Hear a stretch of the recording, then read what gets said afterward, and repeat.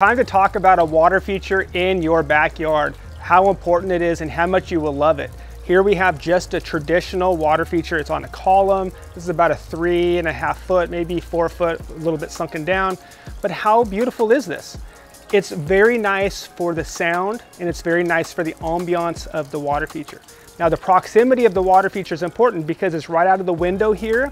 It's right out of the window of the kitchen, and it's obviously capturing the sightlines of all of the outdoor living as well. And when you're out here, the sound is really gonna just drown out some of the noise that you might get. Right next to us is a road. The water feature is gonna help drown out that noise. And then when you're out here, it's just that peaceful sound. If you're by yourself, kind of that meditative sound. And if you have a couple of people, it just gives you that relaxation that you need.